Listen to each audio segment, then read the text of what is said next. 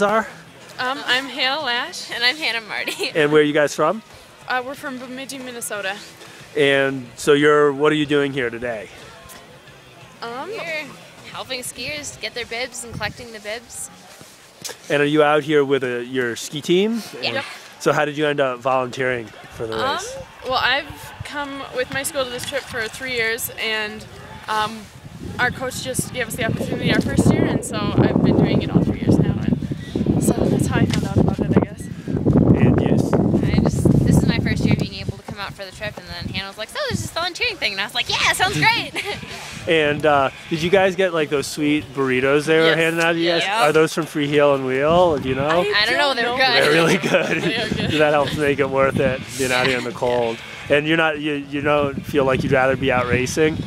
No. Kind of watching them, it's like, oh, that'd be cool, but right now We've it's got a race coming up. Yeah. Which race do you have when you get back? Actually, yeah, we have a race when we get home. And so will you be out here again tomorrow?